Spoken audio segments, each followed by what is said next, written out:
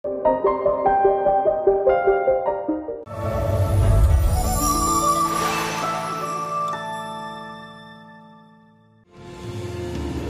溪河畔处种下了因果，世间的奈何明明纠葛，倘若燃尽星火，总拱手天下如何？历历过往，唯有相思寄托。我念着你深深寂寥，无眠中停泊，人间烟火，星河暗涌，沦陷于你流转烟波。我念着你三生石畔，奈何桥边过，看月色长夜，与你皎皎灼灼，一高楼忘我。看月色长夜，与你皎皎灼灼，一高楼忘我。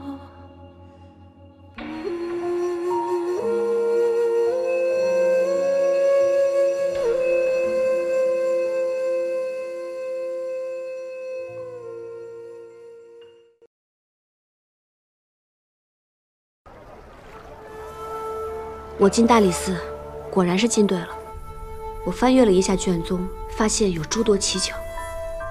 古云年拿捏群臣，是靠裴瞻制造冤案，若将裴瞻除而代之，朝局便能顷刻复转。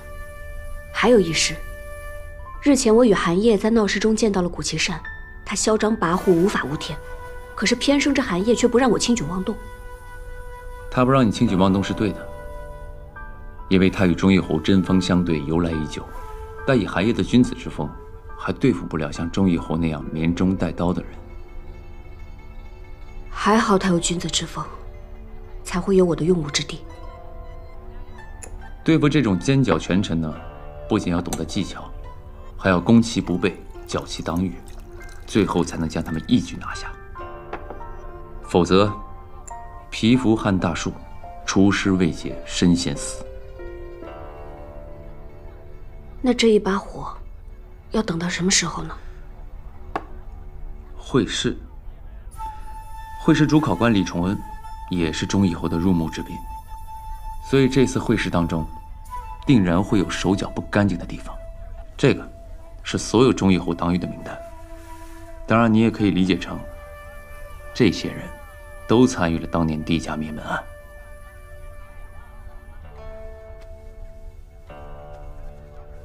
殿下，殿下，好奇呢，咱们就消除好奇；关心呢，咱们就展现关心。这人大人在屋内，咱们去看个究竟就明白了啊！我是说，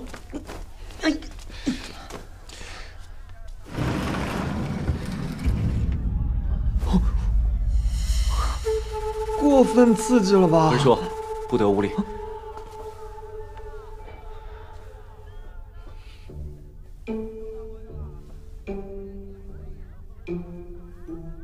是要从这儿切，是要从关节这里一点点切开。这把式得多练练才能掌握技巧。不过你辖下那么多的犯人，其实还……罗大人，太子殿下，你怎么来了？当然是来找你的。哎呦，什么嘛！太子殿下不是来找我的呀。那来的正好。我之前刑部那些审问犯人的手法太过简陋了，但我听说任大人是人肉庖丁的好手，所以特地向他请教。太子殿下也看看。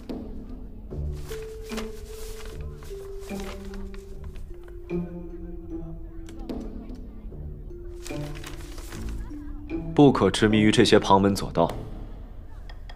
太子殿下，可是你想让安乐好好读书，所以安乐才被感化的。没想到你这么不愿意教我，我只好来找旁人切磋了。那也不是聊这些。那不聊这些，就聊这些。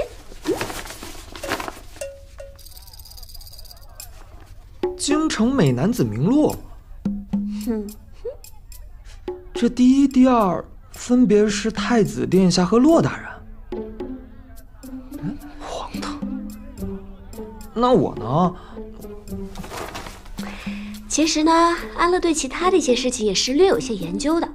这京城2名美男子相聚一堂，可谓是各有风采。若是没有一双火眼金睛的话，是没有办法看仔细、看够的。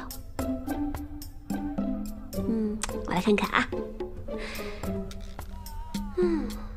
骆大人，不错。太子殿下，不错。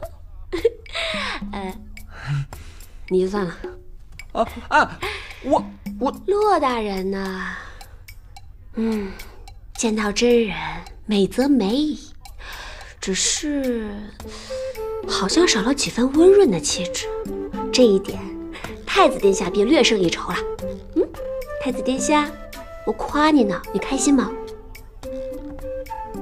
能让我当上太子妃了吧？不能。若太子殿下如此嫌弃他，那不如把他让给我。骆大人，我又不是什么物件，能够在你们2个男人之间被让来让去的，真是小瞧人。骆某并无此意，任大人。只是我认为，任大人更加适合刑部。这大理寺终究是旁人说了算，任大人在那儿，总归有些不自在。3万人我都能调动得了，我还怕他300人不成？可这300人之上，还有另外1人。这些朝臣之子都安置好了。侯爷，其实这些人早就对您俯首帖耳，何必还要再给他们的子嗣好处？这会试名单眼下是情面，以后是把柄，大家知根知底才好办事嘛。替我收好了。是，侯爷。侯爷，说来李学士捎话过来，说他会试会特意拉小侯爷一把。哦，这李崇恩倒是个有眼力见儿的。是忠义侯。哎呀，管他什么忠不忠的，等我当上太子妃，我还怕什么呀？好，不怕便好。好，太子殿下，你方才可是认了？没有。有，你刚刚明明就点头了。哎，你过来，刚刚殿下是不是点头了？有还是没有？太子殿下，1年之后我定能成为太子妃。任大人果然是有趣之人。无趣的话怎么能当太子妃呢？对吧？好，那骆某就继续参与这个有趣的赌局。我能坚持到当太子妃。任安乐有。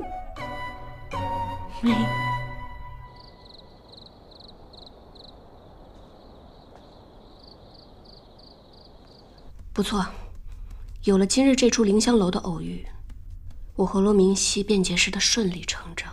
再有来往，太子也不会起疑。是啊，毕竟往后我们就要光明正大联手，一步步铲除所有的伥鬼和凶手了。小姐，这是什么？京城美男子名录。云琴，来。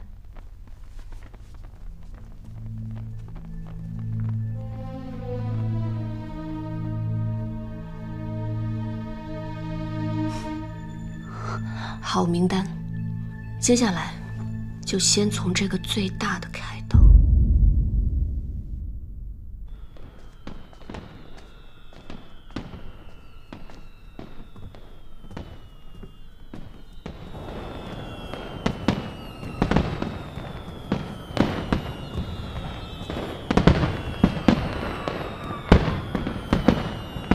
属下已准备妥当。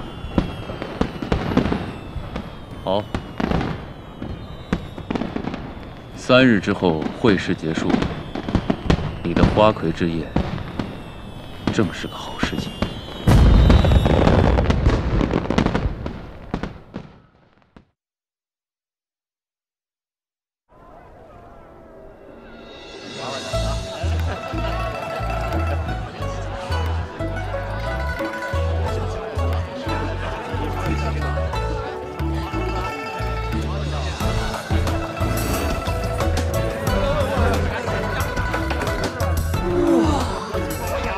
这么大的排场，让人更加期待这位京城第一花魁的出场了。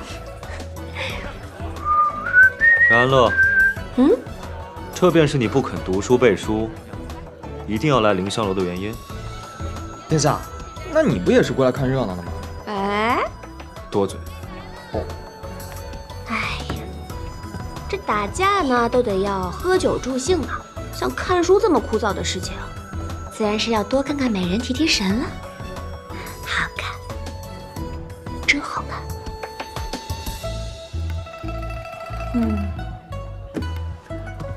对啊，殿下，我今天刚参加完会试，可不得放松放松嘛。甚始如终，不可懈怠。哎呦，殿下，你就知道要教训温硕，你就不能给我一点时间，让我好好看看你吗？若是看了，便回大理寺。说不准，试试看。好，那便许你多看上几眼。温硕，在。数10下，时间到了，便带任大人回去。哦，数慢点儿。我盯。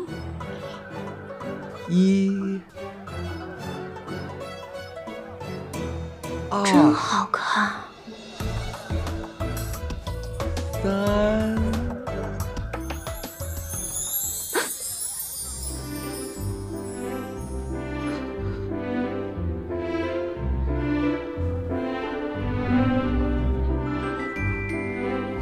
怎么，后悔了？只有10下的时间可以盯着殿下，然后就被拉回大理寺，这么吃亏的事情我才不干。反正以后有的是机会可以看殿下，我不着急。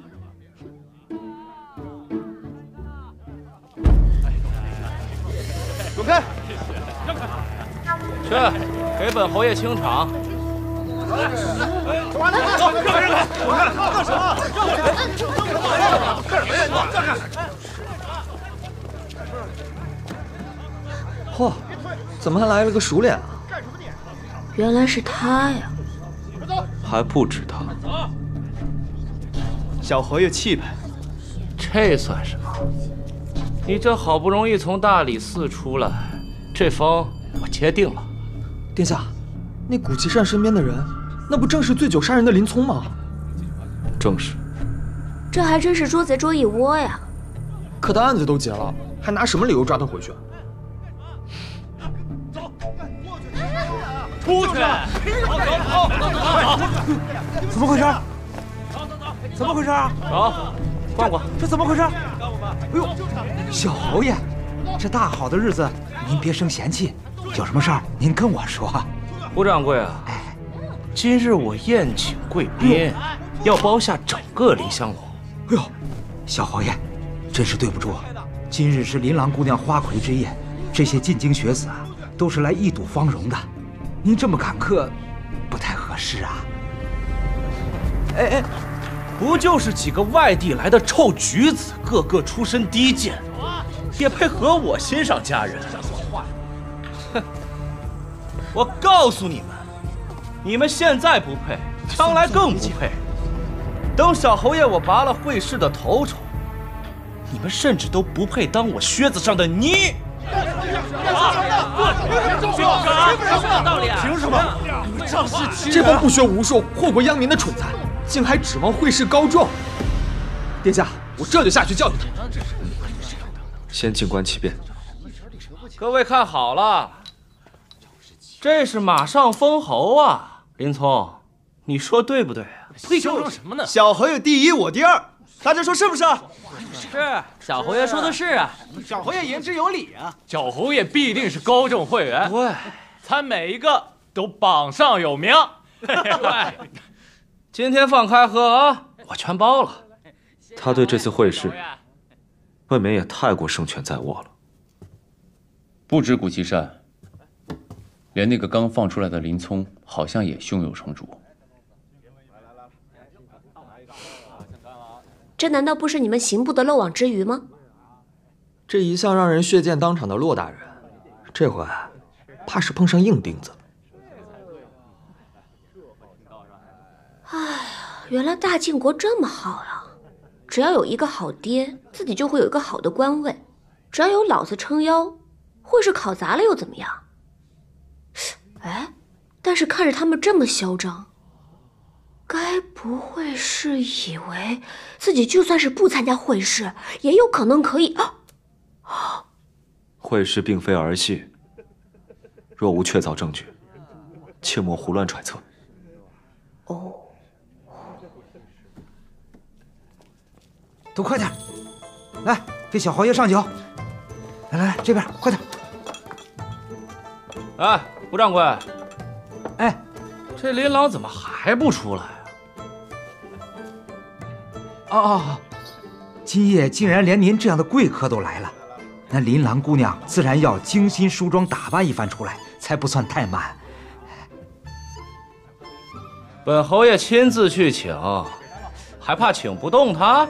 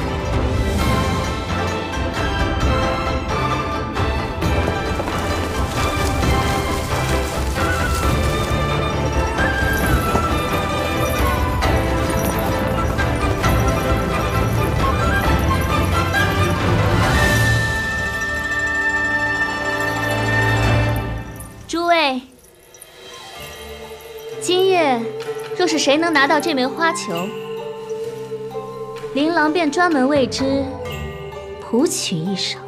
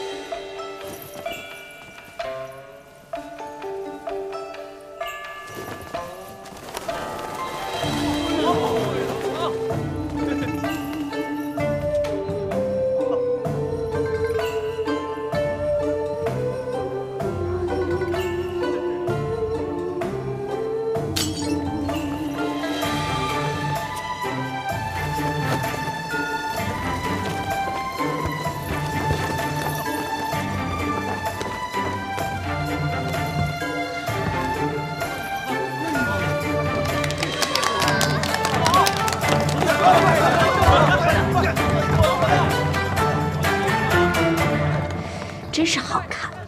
容貌倾国倾城，舞姿又那么优美，我看了都心动。只可惜有人就是铁石心肠，一点反应都没有。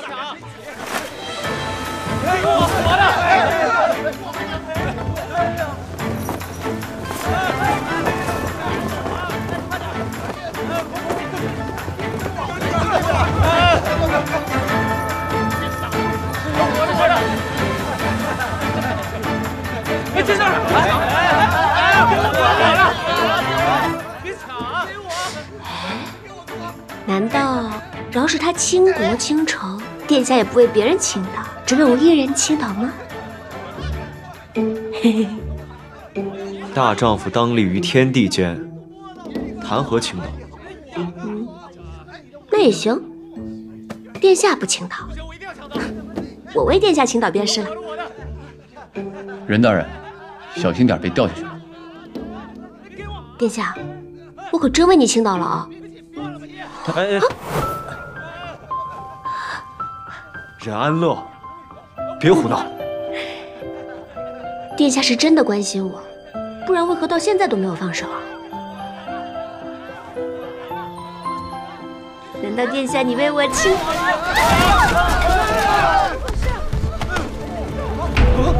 出事儿了！快去看看！小爷，我们快走吧。走。还有气儿吗？这坠楼死的是林聪。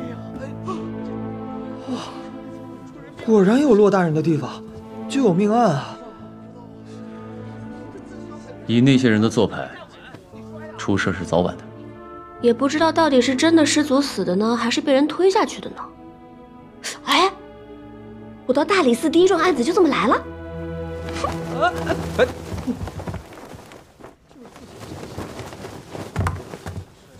大理寺办案，谁都不许跑。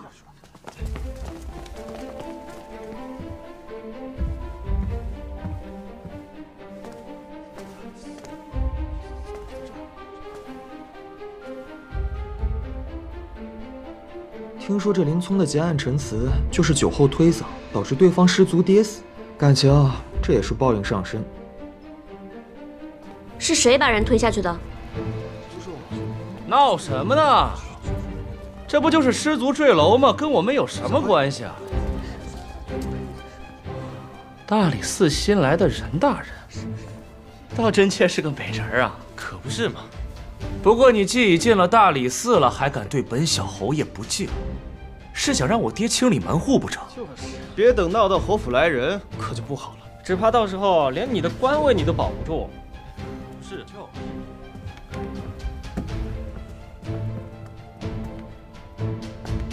敢得罪小侯爷，不知道怎么想的，真是。各位小爷，我不过是公事公办，还望大家可以见谅，见谅啊！这要是放在平时啊，我定能送小侯爷回府。只是今日不巧，正好碰上太子殿下在这儿。太子殿下他的性子，你是知道的。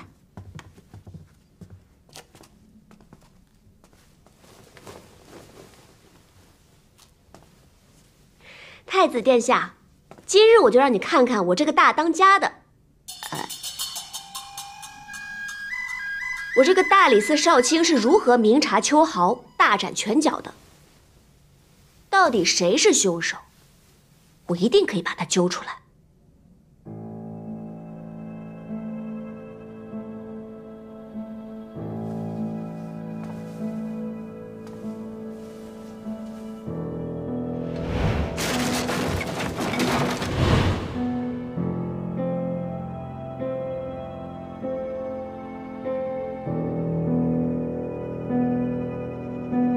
我知道了，就是你。不是，当时你离死者最近，而且一直跟着他形影不离，紧紧跟随，就是你。冤枉！在下与死者向来交好，所以才始终在他身边。他们都知道的，不是我。一边去！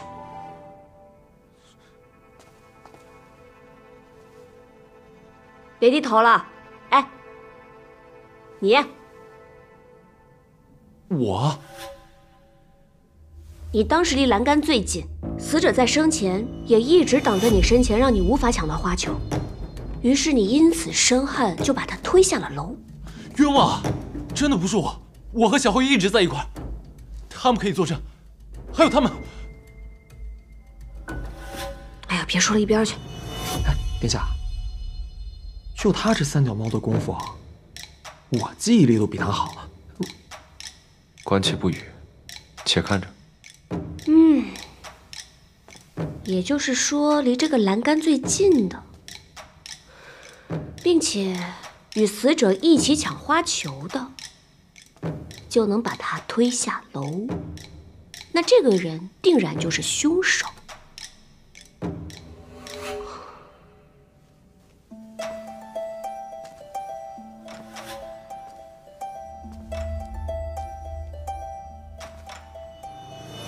就是你。不是我。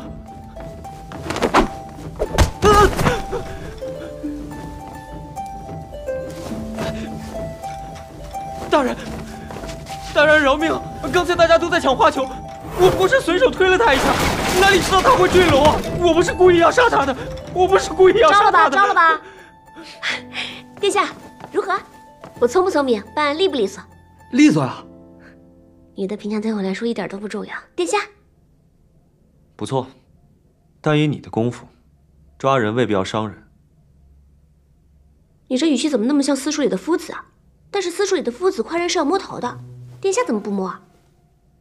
摸头倒是没有，戒尺有一把，要吗？只要是殿下给的，我都要。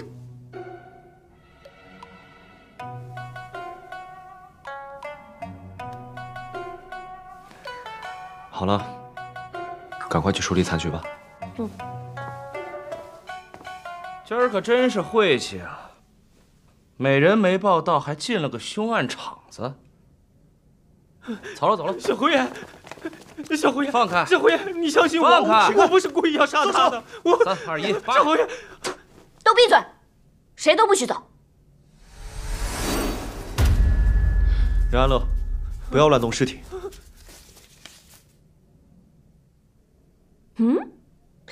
太子殿下对花魁不会怜香惜玉，但想必会对这个东西感兴趣。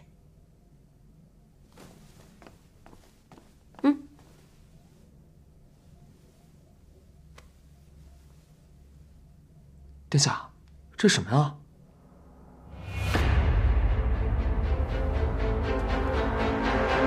把所有人都押送至大理寺，等候审查。啊？为什么呀？为什么呀？为什么我们也要去大理寺？就是啊。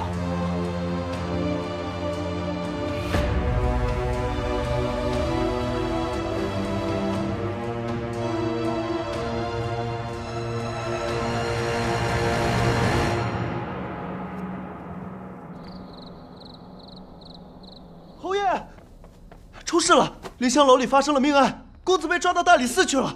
你说什么？凌香楼里发生了命案，公子被抓到大理寺去了。没用的东西，还能让别人把我儿子给带走了？侯爷，死的那个人偏偏是林聪，从他身上还发现了纪念会试的小抄。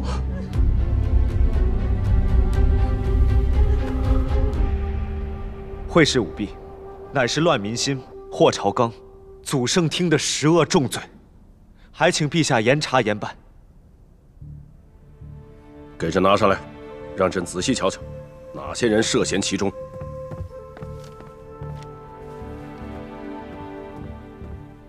此乃今日会试之后，在坠楼而死的林聪身上搜的。他乃工部侍郎之子，与名单上的众人关系匪浅。一人泄题，怕是众人皆知啊。所以仅凭一只小抄，你就定了他们的罪？你是在考场上抓到了现行，还是有旁人作证啊？要是有人故意栽赃陷害呢？究竟是栽赃还是舞弊，一查便知。查？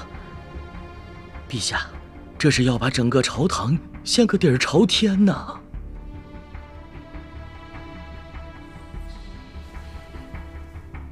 陛下，还请明察。这样吧，朕给你3天时间，3日之内暂不得声张。是。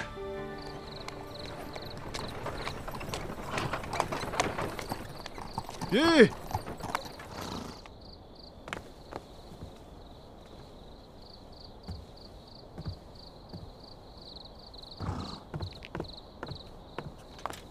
任大人，这么晚了，忠义侯为何会遣人拉我到这儿来啊？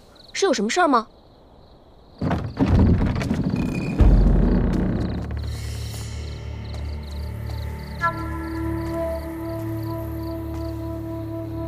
任大人，哎，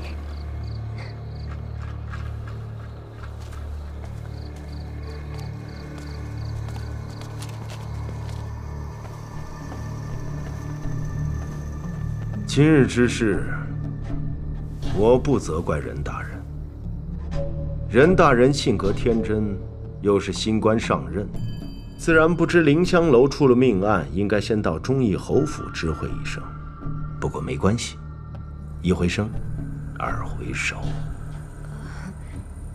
侯爷教训的是，哎呀，都怪我，一时心急，想在太子殿下面前表现，这才把这小侯爷给送进大理寺去了。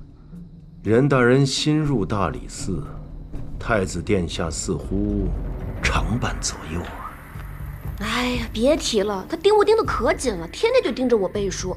这不，我去凌香楼想看个热闹，他就紧紧地追上来了。任大人和太子如此亲密无间，本官见了甚是欣慰。非常好。若是来日陛下问询，本侯定会公开支持任大人做太子妃。侯爷说的可是真的？忠义侯说话还能有假？坐。爽快。犬子与此事无关，与人方便，与己方便。那是自然。即便是小侯爷与此事有关，我任安乐心里还是有数的。那就有劳任大人了。今晚叨扰，希望没有影响到你歇息。哎，没有没有。李欧，送客。是。啊，侯爷，我与殿下的事可千万别忘了啊。嗯。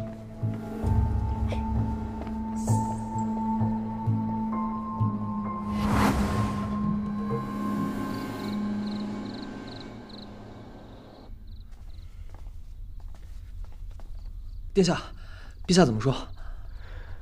陛下的意思是，若无实证，不宜声张。都搜出小抄了，还不算证据吗？陛下是想要保全朝堂重臣，更何况此事确有蹊跷。也对，这林聪私下舞弊，本应当小心谨慎，怎还会有带着小抄闲逛的道理呢？未免也太过张扬了。只不过说起张扬，他还是不能跟某位言之凿凿能拿到会试头名的比。他们一伙人向来都是为古奇善马首是瞻。那眼下按照殿下这么说，是有人布了一张大网，但谁才是坐收渔利之人呢？殿下，你心中已有答案了？殿下，任大人来了。来得好，不用让他进来，我出去便是。是。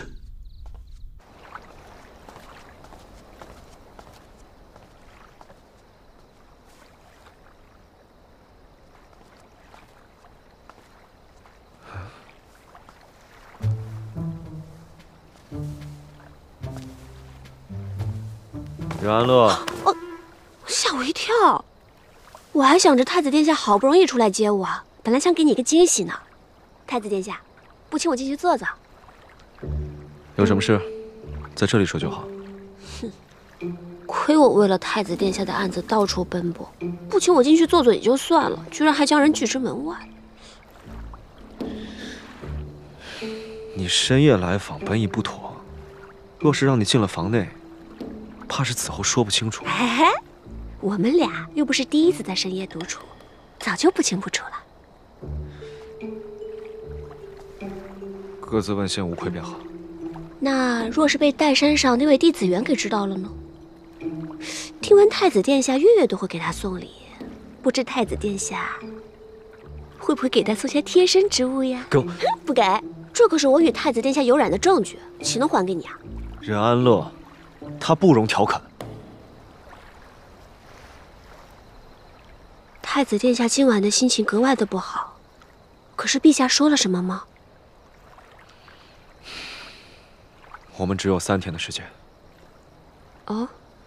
若是找不出确凿证据，你深恶痛绝的那位忠义侯之子，只怕是要放归山林了。那便来大理寺来找安乐呀。果然我这个未来准公公还是懂的嘛，他知道我跟太子殿下之间谁都离不开谁。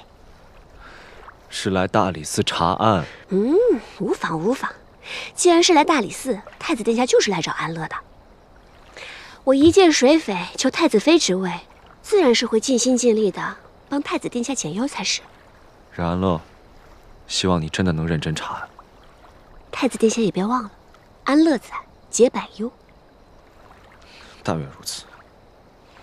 只是我想着，如果我能够帮太子殿下漂漂亮亮的把这个案子给解决了的话，那太子殿下打算怎么谢我呀？你若是找出了舞弊案的元凶，自有百姓赞颂，朝廷嘉奖。我不需要那些，我想要的是太子妃之位，太子殿下自然是知道的。那若是现在不能给我，不如就让我在太子府有个位分，如何？既然如此，我们指天誓愿，就这么决定了。太子殿下可不许反悔啊！然了，太子殿下这么着急跟我拉钩啊？我没有。不管太子殿下有没有，反正3日之后我们都得交活。我们只有3天的时间，明日就请太子殿下来大理寺，我们一起打赢这场硬战，如何？太子殿下，安乐会尽心尽力，别忘了。哎呀，差点就被糊弄过去了。不邀请我进门也就算了，出门送送我也不敢啊。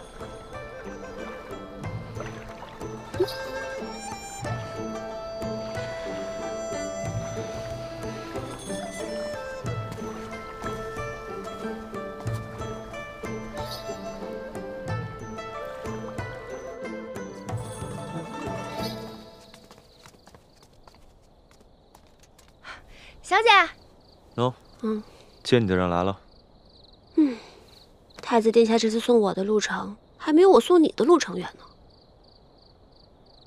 那我便跟在马车后，把路程都走完，日后便不用再送你了。那倒也不用，反正来日方长嘛。任安乐，只有3天的时间，你真的一点都不担心？太子殿下，是我们有3天的时间，担不担心明日太子殿下来跟我一起办案，不就心里有数了？也好。果然，太子殿下今晚答应我的事情都不会反悔。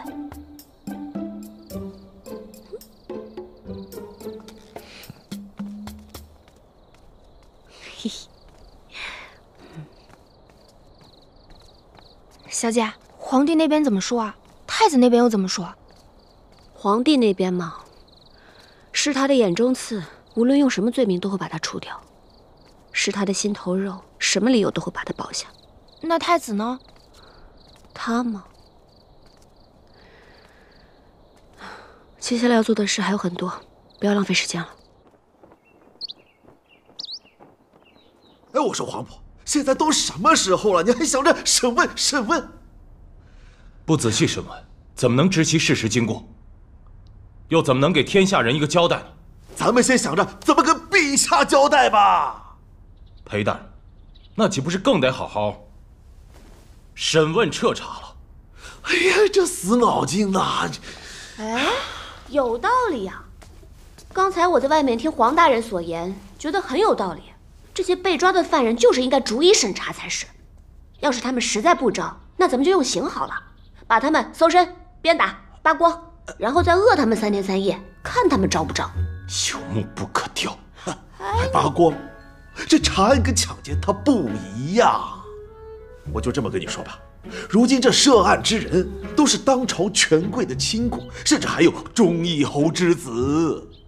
得罪了这些人，我看你的仕途啊，是还没开始就要结束喽。这么严重啊？你以为呢？裴大人，听您这么一说，您果然是大理寺的老大，跟我们比起来，见识就是不一样。裴大人，您喝口水消消气。这案子以后怎么审啊？我听您的就是。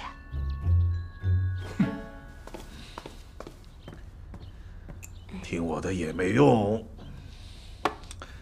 这个案子已经让陛下知道了，不好糊弄了事了。哎呀，说的倒是这个理儿。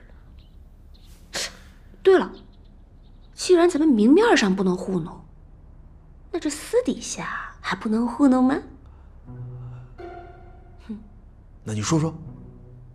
要我说呀，您把那些公子哥儿全都交给我来审查，其他那些朝堂上的权贵人士，肯定不会拿您试问就是了。小姐，这不合适吧？这有什么不合适的？这案子从陛下到太子，这么多双眼睛盯着，您就别掺和这趟浑水了。到时候当不上太子妃，还丢了3万水师，赔了夫人又折兵嘛。我跟你说啊，咱们处理这个案子啊，一定要做到3全其美才是，让陛下满意，让殿下感激，让忠义侯支持。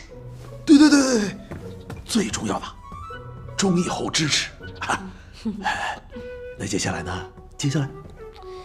这案子处理起来可就简单多了，就是找几个平民出身的人，让他们抵罪不就得了？任大人，这件事要担风险的。哎呀，裴大人，像我们这种做大事的人是不会拘泥于这种小节的。再说了，这忠义侯大人可是亲自来找过我的，他跟我说，只要我把这个案子给处理好了，届时他定会全力支持我当太子妃。我当上太子妃了，我还怕什么呀？有忠义侯大人这句话，咱还怕什么呀？对，咱们还怕什么呀？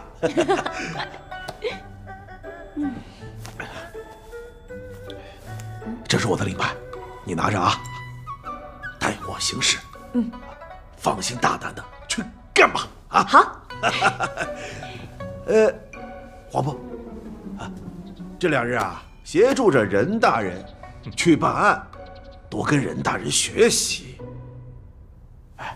任大人，那我就回府上等您的好消息了。裴大人，好生休养。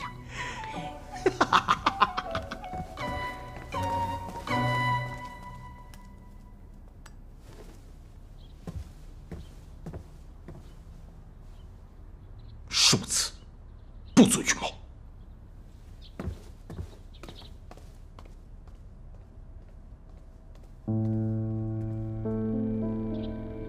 院琴，你找个人好好盯着裴战，这几天让他安生一些。院叔早就安排好了。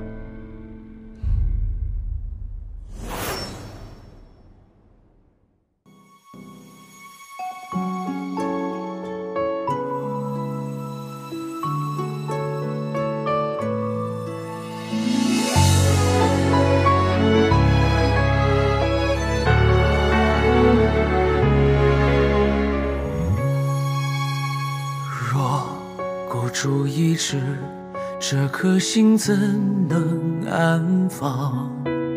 倾我所有，猎起锋芒。你似心上月，只渴望不可念想。耗尽此生又何妨？抖落一身风雪，愿光为你停留。不谈风月，我陪着你把命运紧握。是我年少久违的梦，微光倾醒了我。若此无悔，来世